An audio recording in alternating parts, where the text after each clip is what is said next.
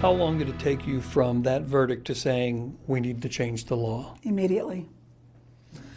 Immediately. Rodney and Jennifer Smitherman lost their youngest daughter a year and a half ago and want to make sure no other parents find the frustration they did in the aftermath of Norah's death. They felt the pain of her loss all over again when they ran into a legal system they felt was unequipped to do what they believe should have been done. Fox 8's Bob Buckley has the story of how they and their community are coming together to make sure it doesn't happen again. And this is the focus of this evening's Buckley Report. Norah was our baby. Norah Smitherman was a light. Norah was my beach baby. She loved everything about the sea. This ocean shot was one of Norah's favorites of herself. She was the youngest of three and a senior at Forbush High School in the fall of 2021. We've always raised her to be, I guess, caring and loving of everybody. We raised all three of our children that way. Yeah. But I mean, did she embrace this ethos more than the other two just by her nature? I think Norah had a gift. She could scan a room and see the kid that was alone. And by the end of the day, they had exchanged numbers. One of those kids was Jace Allen, directly behind Norah in this photo. So tell me what happened that night, November 4th. It was a hard night. Norah went over to Allen's house to help him prepare for a party. She said, well, I'll be back by 9 o'clock. I said, okay. So I said, be careful. She said, I love you, Dad. Last word she ever said to me, I love you, Dad. By 11 that night, Rodney had gone to the house and was quickly on his way back. But I watched his location come down, Old Stage and 421, and Norah's location didn't change. And that's when I began saying, no, no, no, no, no, no.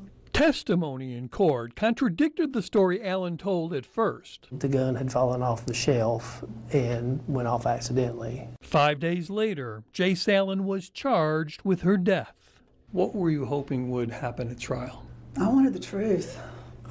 Yeah, I wanted a conviction of second-degree murder, which is what he was charged with. We feel like that would have been justice for Norah. And when the guilty verdict was read, they thought, he's going to be convicted of second degree. And then he wasn't.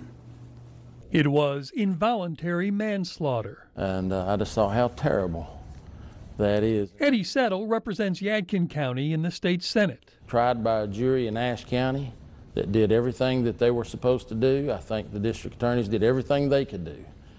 And it's the law, the way the law was written. So we have to make some changes. So Settle and the Smithermans tried to change what's called Rule 404B, which says other acts are not admissible to prove the character of a person because the prosecutors had witnesses say in court that Allen had threatened them as well, but Rule 404B prevented the jury from hearing it.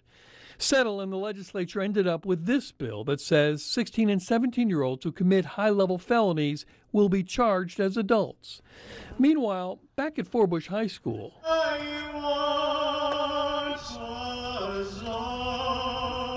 they had been coming to grips with Norah's death, including by dedicating this football game to her, where a friend snapped this picture during the countdown to kickoff, the sky emblazoned in her favorite color, and maybe a wink from God on the scoreboard clock. When I saw 29:11, it stopped me in my tracks because Jeremiah 29:11 was Norah's verse. I know the plans I have for you, that verse reads, plans to give you hope and a future.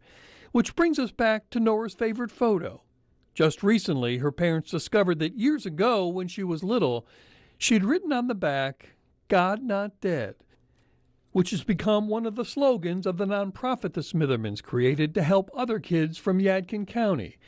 That, her parents say, is what Norah always did. Like when, before one of their last volleyball games, she wrote, it says, to her teammates, oh my, your hardest times often lead to the greatest moments of your life. Keep going. Think she's speaking to you guys? Oh yeah, I know it. And to her classmates who decorated her parking spot at school with those letters, LLN, Live Like Norah. That was their creation, and the way Norah lives on through them. Bob Buckley, Fox 8 News. Smitherman's nonprofit is called Live Like Norah. It has a store in Yadkinville with faith-inspired items. As for the young man convicted of involuntary manslaughter in her death, Jace Allen, he was sentenced to 20 to 31 months in prison.